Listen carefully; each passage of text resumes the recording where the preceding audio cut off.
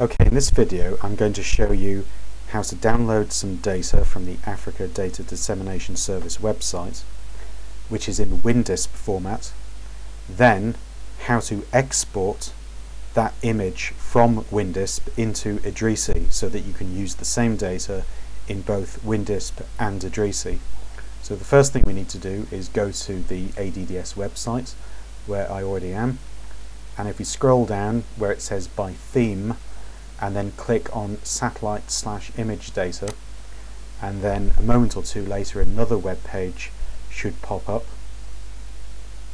and here we can select the type of image that we want, NDVI, rainfall, whatever. Well, I'm going to leave it at NDVI as the default, and I'm going to ask for all of Africa.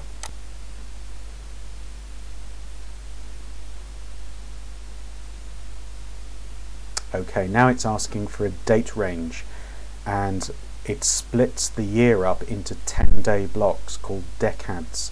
So there are 36 10-day blocks because it's 365 days in a year, but it's to the nearest 10 days. So the first 10 days of January 2005 would be decade number 1 from January,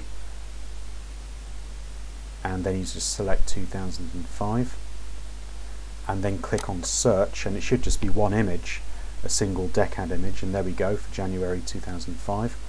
There are two options, WD and BIL, two different file types, and obviously if we're going to be using Windisp we need to click on the WD option, and when we click on it we can then save it to the hard drive. So you click on save, and I'm going to save it to my C drive, and I'm going to save it to a folder called data.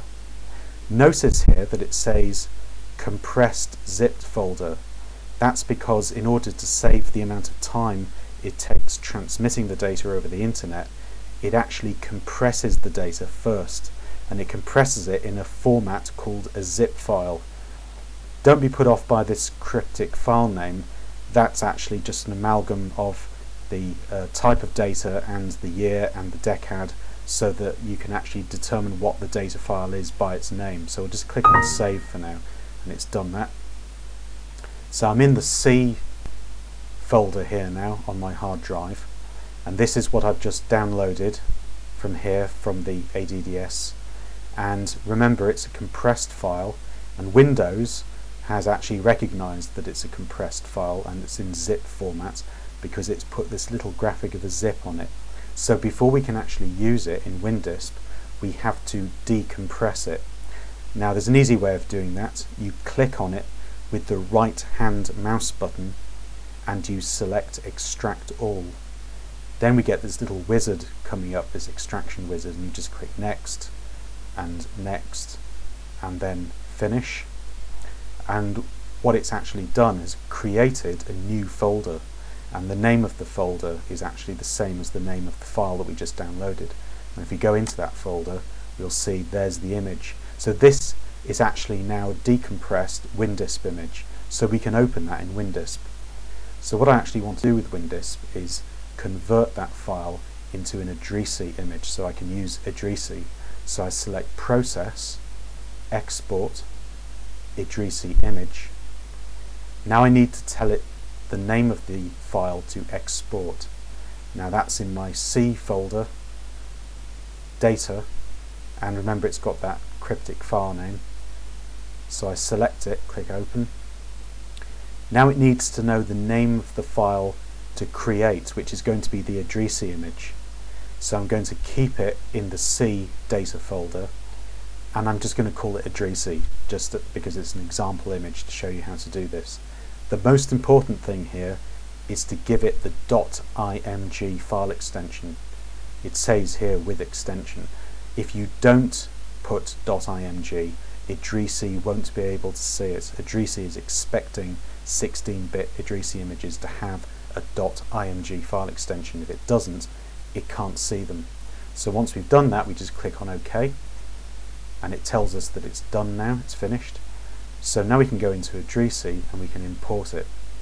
So to do that, we go to File, we select Idrisi Conversion Tools, and it says here Convert From, and we're converting from a 16-bit version of Idrisi, All 16-bit versions of Idrisi files have a .img extension, and we convert it to the latest version, which is Idrisi 32, because that's the version of Idrisi software that we've got. And we can't actually use 16-bit version files. We have to use this module to convert the format first. And so we'll leave that as it is by default. And now we just need to tell it here the input file that we want to convert. And so it's in the C data directory, and you can browse to it if you need to. And it's called Idrisi. And the file names can be the same or they can be different, it doesn't matter. You won't actually find it overwriting the 16-bit version because it has a different file extension. So you could actually change this to anything you like, the output image. But I'll just leave it as it is at the moment, so they're both called Idrisi. And then you just click on OK, and it says conversion completed. And we can check that by actually trying to open that image now. And it recognises it as a 32-bit version because it's listed it here, Idrisi. And it's NDVI, so we'll select an NDVI palette file. And we click on OK. And there it is. There's our image, which we've just downloaded from the ADDS website into Windisp, then exported from Windisp as a 16-bit version Idrisi file, and here is the now imported 32-bit version.